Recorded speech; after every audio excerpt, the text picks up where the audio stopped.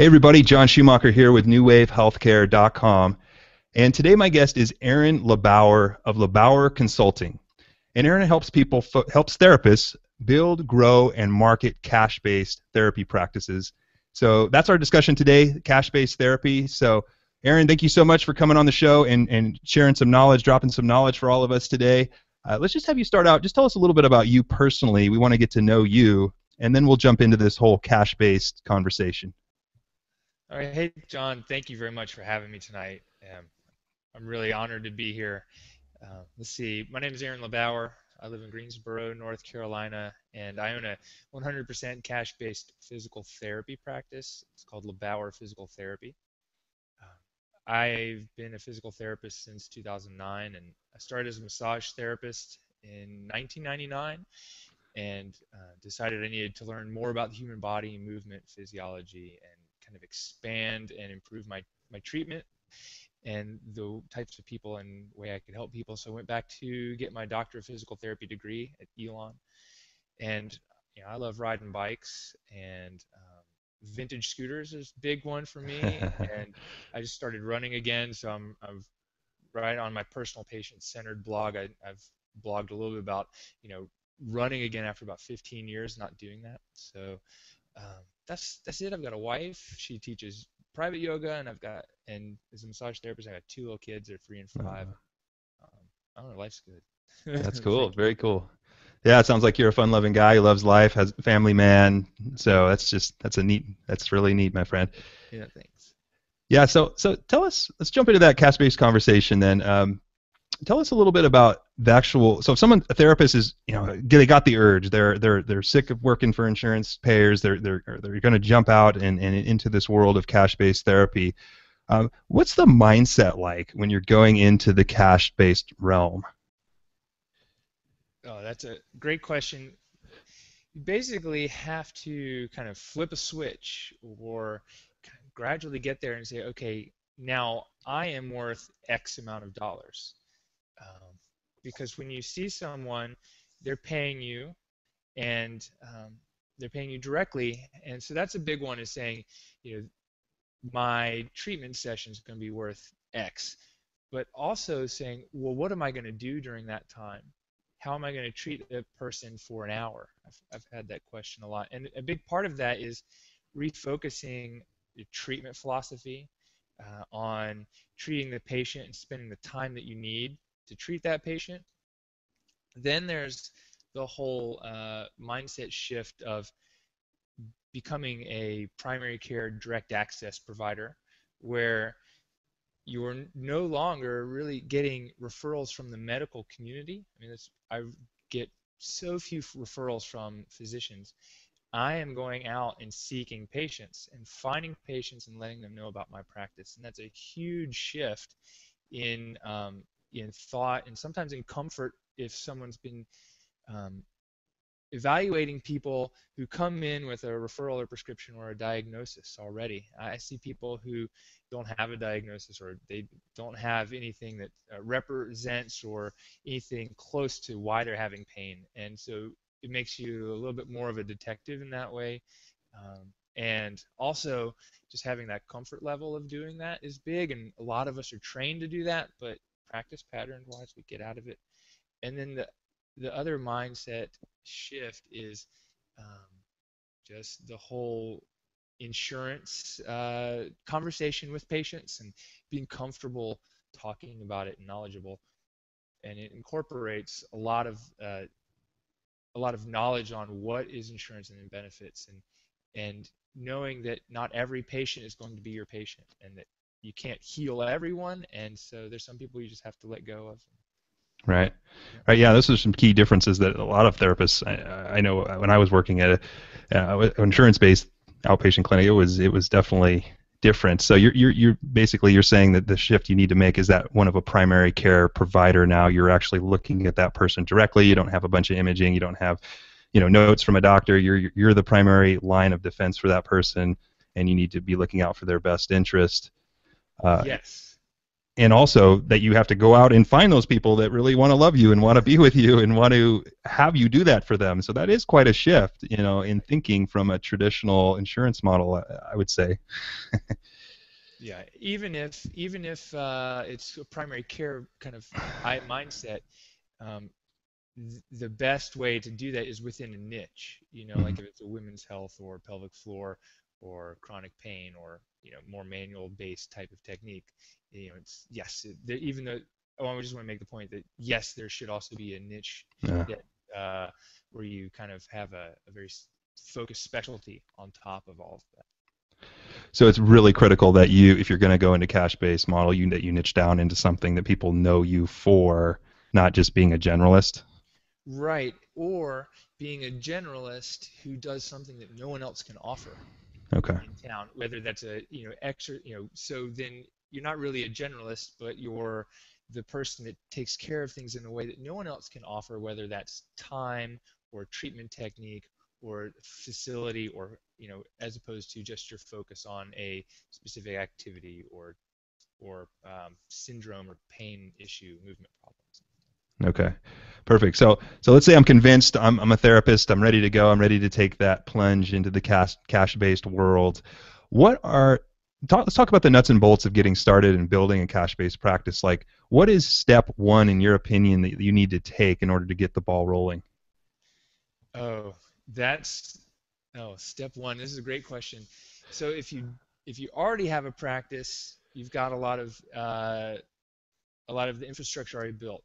So part of it is not even just that infrastructure idea of saying I need my business license, but it's saying I need that mindset of this is what I want to do. I'm going to jump in with both feet and go 100% at doing it, and having that ability to take a chance and take a leap and kind of just go for it.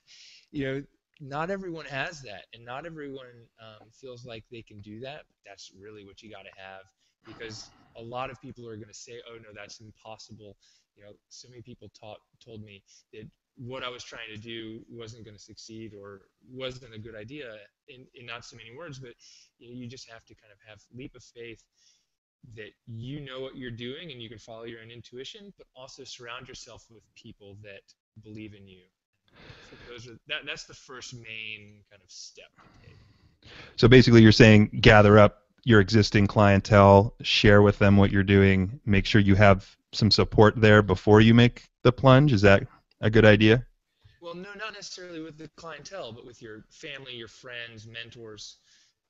The clientele, if you go and ask them, would you pay me X to do the same amount, to do the same thing with you? That's really not where I'm talking about, because there's another shift in your clients and patients. Once Mm-hmm. you move from a traditional practice to a cash-based practice, people value you differently in what you're offering, and so patients will shift. But Sure. I think you need to find your mentors, your family, your people that are your advisors in life that support you. They may not understand what you're saying, but you need that support, as well as just kind of the mindset shift in your head that this is what I'm doing. This is going to be a high value for my patients, and I'm going to make it so. Right. Exactly. Yeah, the mindset is crucial in any new business endeavor. So, thank you for sharing that.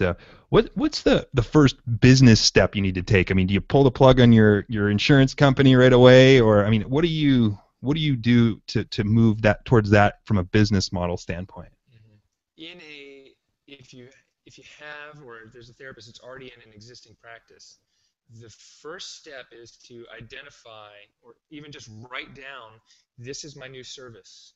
My new service is dry needling, and it's going to be hour evals with treatment, and it's going to cost $100, and this is what it's going to be. um, and whatever that is, it needs to be almost a little different than what you're already offering, but it needs to be very different than what other people can offer in town.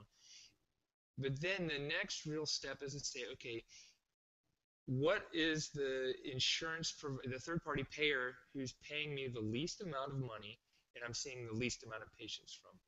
So it's the low volume, low reimbursement, the highest hassle, and you have to research and find out how much notice do I have to give them? What does the notice have to say, and how long is it going to take to get off that panel? And Hmm. you start there, and then move forward from that.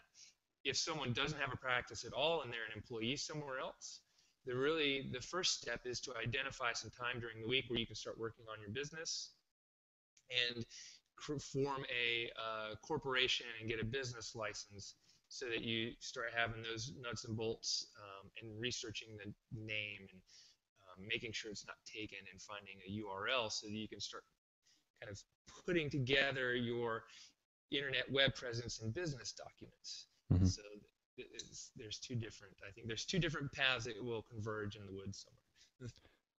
Yeah, that's a good point. Yeah, there is two paths, right? The person who's the employee jumping into it and the person who's an existing clinic owner that jumps into it. So for the existing clinic owner, you're basically saying that they need to cut the insurance, find the insurance that's the biggest hassle, the least reimbursable, and cut that out. And then once they start doing that, then how do they transition that clinic into that cash-based model? Like how does that transition go from there? Right. I think it becomes gradual based on the existing contracts that have been signed. So some of them can take up to 90 days before you're off the panel or become out of network. Other ones will be less time, maybe 30 days. And so it becomes a little bit more gradual because you can't just lop everything off. However, some people have talked about starting a separate business, or a separate business entity to do some of that. And a lot of that depends on the contracts and laws of the state that Hmm. a person is in.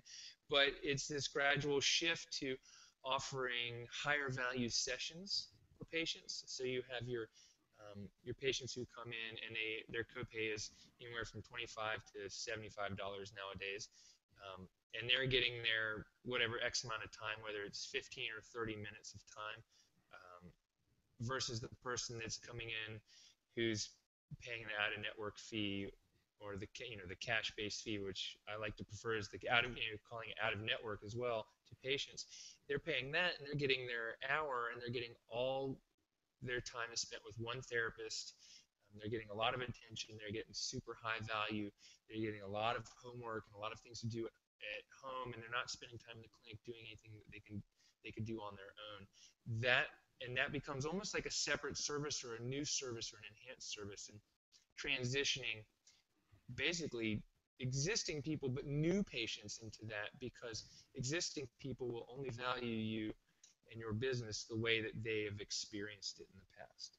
So they will value it as the copay. Right. Yeah, no, that's a great point. So yeah, you're suggesting that somebody who's a clinic owner right now would keep some insurances, but also transition another program or whatever towards that higher value, higher cash based model at the same time, right? To sort of Right. build that flow towards that model and kind of gently push everything that way. Is that correct? Yes. Okay. And so, like in North Carolina, Blue Cross Blue Shield is one of the largest insurance providers. So that would be the last private health network that I would probably advise to drop, and then Medicare. And Medicare is another issue as well. But whatever the largest, biggest volume, or the provider that's the least cost to collect on all the claims, that would be, you'd work your way towards that one. And then what happens is you start treating less patients, but um, you're almost earning a little bit more because you don't have to pay more to collect that money. Hmm. And so then it becomes more of a benefit of the clinic owner to start treating more patients with the cash-based model or the cash-based service that is now being offered. Gotcha. Yeah, so that makes sense from a current clinic owner standpoint. So if you're a current clinic owner, you don't have to change anything like business entity wise or legally regulation wise. I'm sure every state may be different, but for you in North Carolina, I mean, do you know if a current clinic owner would have to change anything from a regulatory standpoint in order to start moving towards cash based models? Not business license wise or I was Okay. thinking Practice Act wise, it was most of that boils down to the contracts that have been signed and what they say. And I've seen some contracts that say do you can't treat anyone for a cash-based service to you can, but it has to be on you know, on the other side of the county line or the other side of town or outside, 5 mile radius, or just start a new business entity, which is a couple $100s. Right. And that becomes, the new business entity and can be a shift as well too. So there's a lot of different nuances to that specifically, Okay. and that's the best thing to get a lawyer involved with, really. Right. Right. Okay. Yeah. So that seems like you can basically just start shifting to a separate program if you're a current clinic owner, right? I mean, promote this Hmm. new program, a higher value service for cash based, you know, model for a cash based model, and then just go ahead and start doing that without any real change if you already have your business kind of in place. Is that correct? Right, and then but there's the change in how you market that service, Right. Yeah. because it can't be the same thing that the next person's getting for $25. It Right. has to be something completely different, or just taking it and saying, okay, this is the service, and I am unable to provide. Some people I've worked with are getting to the point where they're having to see 4 people an hour to pay the bills, and the reimbursement is not coming in. I mean, months later, and they're unable to see patients in an effective way. So it may not even be saying, I can't offer this service anymore. It's saying, I can't be effective and enjoy my life or my job if I am offering this service in this way. And that's enough for a lot of people to make a shift and make a change, and seek something different. Okay. Yeah, perfect. Yeah, we'll touch on the marketing here in a minute, but yeah, great. I think that really helps paint a picture, kind of the process to at least get that ball rolling. And then for somebody who's an employee who wants to jump into cash based, they would just follow the same guidelines, would you say, other than maybe the marketing that somebody else who would start a regular clinic would follow? Or do you Right. know? Other than needing to get on insurance panels or Right. be enrolled in Medicare, Okay. it's just about getting the business licenses in place, all the practice location or securing a place to treat people, marketing materials, and start and having a documentation system, and, Right. and things like that to keep track of everything. Perfect. Yeah. Cool. Well, thanks for painting that picture. I think that helps a lot of people who are wondering. What about managing patients who are cash based? I mean, is there a change in how you do case management from a perspective of maybe frequency of visits, or do you change your approach a little bit for cash based patients? Um, I wouldn't change my approach, but it may be that people will find that they are because of the approach they've had to start to take to be profitable in a traditional practice. What I do is, and one of the reasons I started my practice this way is because, and I started my practice right out of school, is that I knew I couldn't be happy treating patients in the way that I treated them as a student on my clinical rotations. I want to see one person an hour. I want to spend the majority of the time using hands-on techniques, manual therapy, myofascial release techniques, and I teach my patients to treat themselves at home, and I use gravity-based exercise and modified and therapeutic yoga for my patients to do on their own at home. So I see patients typically once a week, somewhere between 3 to 8 visits on average, sometimes less and sometimes more. Uh, but most people get better and get significantly better within a few weeks, only coming in once a week.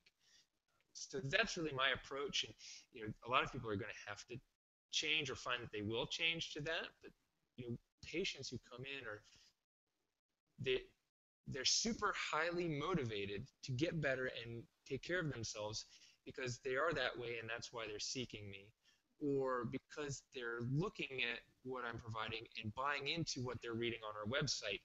They become motivated to take care of themselves and treat themselves, and they have more skin in the game Yeah. in a cash-based practice.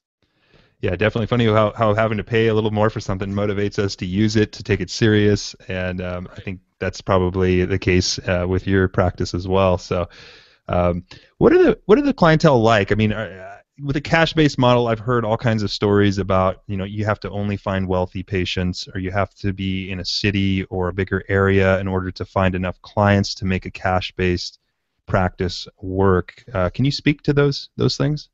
Yeah, I think that that's um, a great question, and it's a frequent, almost misconception of what the patient population is.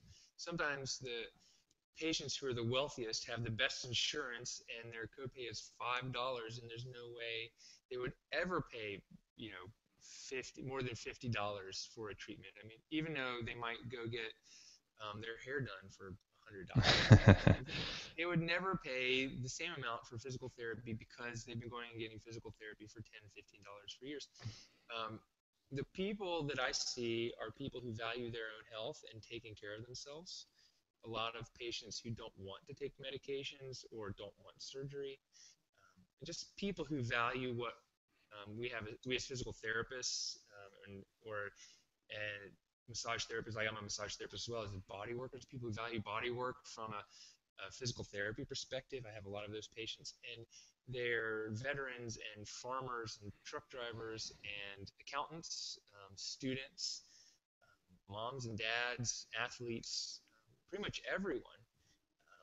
And pretty much the only population I don't see is the Medicaid population, because part of it is in order to have Medicaid, you don't really have expendable income. Yeah. Right. However, unfortunately, in North Carolina, they only get three visits in PT, no matter what, and they have to go to the hospital. So do you think this model can work in a fairly decent sized area? I mean, what population criteria do you think that you have to have in order to make that work? I mean, can it work in a town of 5,000 people? Does it have to be 30,000, 50,000? I mean, is there anything to that? Yes, and I don't think it's really dependent on the demographic anymore. I think it's dependent on the value that we bring to the table, and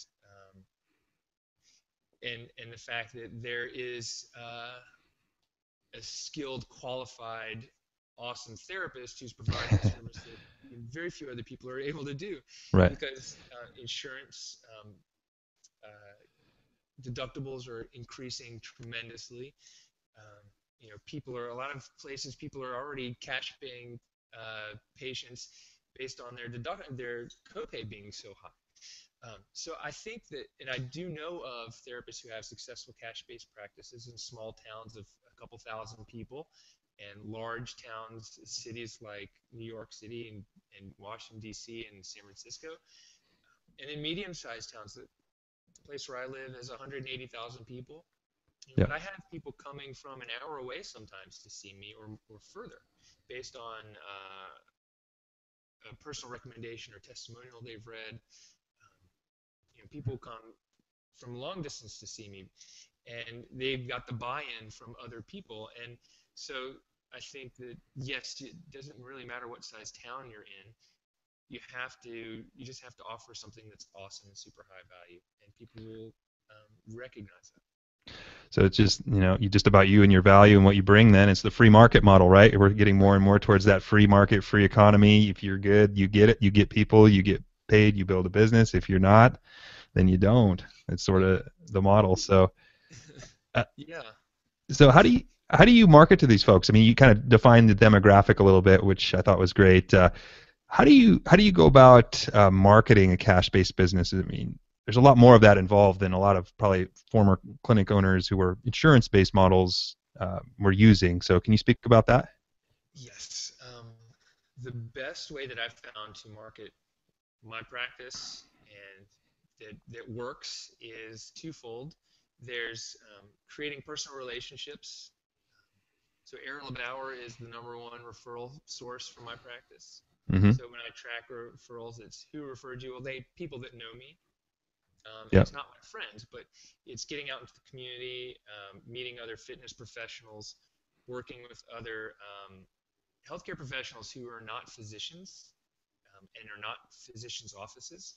Um, my wife and I did a power yoga and back care workshop this past weekend at one of the local yoga studios. And we had 20 people show up for the 2-hour workshop. And think the next day, or no, that afternoon, I got a message by email of someone who wanted to book an appointment with my wife for a massage. So we already got a patient out of it, and we have 20 people who are exposed to our care and our ideas and know who we are. That type of thing. And then on the other hand, it's the internet website and blog. I think it's essential that every private practice, whether it's traditional insurance based or cash, has a website that's interactive, and a blog, and making sure that their Google local places page or Google Plus, page has been claimed and filled out, Hmm. because people are looking for us online. They're looking about for their condition online, and sometimes I've looked up therapists and I even type their name into Google and I can't find any information about them, and they own a private practice. And it's like if someone's looking for Aaron LeBauer, they're going to find Aaron LeBauer online, and that's the way it needs to be, to market a practice successfully these days. So are you talking about using the online part as simply sort of like a business card that you can show people who you are, and if you don't have that, it's like a black mark, or are you getting, say, like search engine traffic in your community to Oh, your I love site? that. I love that question. That's a great question because no. The answer is no. Your business card belongs on your desk or in someone's pocketbook and not on the internet. The website should list the benefits of what a patient will experience when they come to their practice, not the qualifications. Qualifications and courses taken, patients don't care about that. They want to know how are they going to feel when they come into your practice, and that's the pictures on the website, and the information on the website should talk to the patients. Hmm. Other thing that needs to happen is you need to have some way to capture patients or potential patients who visit your website even before they're ready for therapy. And the way that I do that is offer a free ebook on back pain on my website. And people enter in their name and email address in exchange for free, awesome, valuable information that can help them today, even if they're not ready to come see me for therapy, or if they live, in another state. Perfect. All right. What's one pro and one con to having a cash-based practice? Okay. Well, I'll start with the. I like that one. My con is that I'm isolated as a professional, so I don't have other physical therapists around me who I can talk to on my lunch break, or confer about a patient with. I have to do that with people. A network of other therapists I've developed over the years. My first year in private practice was very lonely and isolating professionally in that way. So that would be the con, but the pro is that I get to set my own schedule. I work for myself. No, I don't have anyone looking over my shoulder, and I don't have to spend hours of time on the phone being frustrated trying to collect payment that has been promised or owed to me. And one of the other things that I think ties into that is that because I don't have to do that, when that patient comes in the door, I do not have to see them, and this is a pro. I do not have to see them at their payment. I do not have to see John as Sally, the administrator, not wanting to pay me, and having those two things come together because I'm the one doing all of that. And that's a huge thing. And it's a Yeah. huge pro for me having a cash-based practice. More clarity, less hassle with the third party guy squeaking in your ear. So that's definitely a pro. Um, Last question here, and I think this is kind of boil everything down for us. Like this whole conversation's been great. You've painted a lot of pictures for us.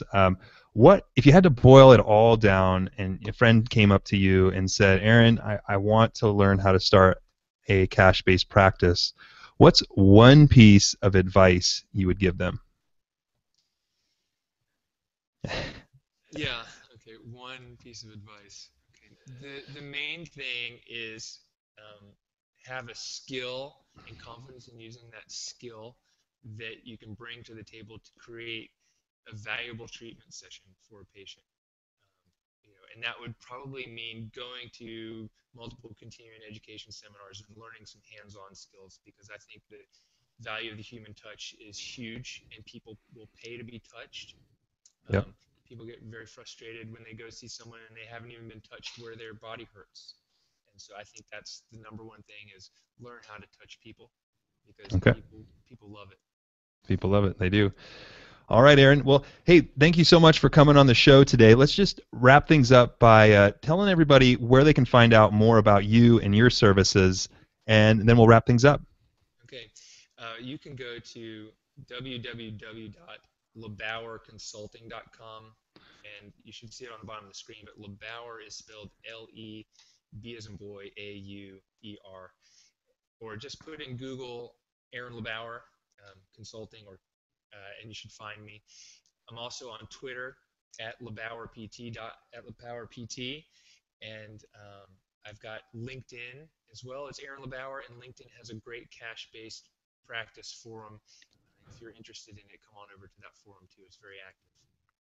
Beautiful. All right, Aaron. Thank you so much for sharing your knowledge today with all of us. We appreciate that very much. Thank you very much, John. I appreciate being here. I'm honored. All right, thank you. All right, everybody, I hope you enjoyed that conversation with Dr. LeBauer on the cash-based therapy model. We'll link up, definitely have a replay of this discussion probably by Wednesday. You can go over to newwavehealthcare.com/Aaron LeBauer, or just simply go to the search bar and type in Aaron, and his show notes page will pop right up. As always, you can go over to the newwavehealthcare.com/live-interviews to check out all our up and coming interviews for each week. We generally do our interviews on Monday. We are shifting our niche more into the digital health and technology field. So, Aaron, you brought us home awesome with the therapy talk and discussion today. I thought it was an inspiring and important topic that any therapist or rehab professional who is thinking about doing their own thing should hear. So. All right, everybody, I hope you enjoyed this discussion, and I will see you next Monday. I will talk to you then.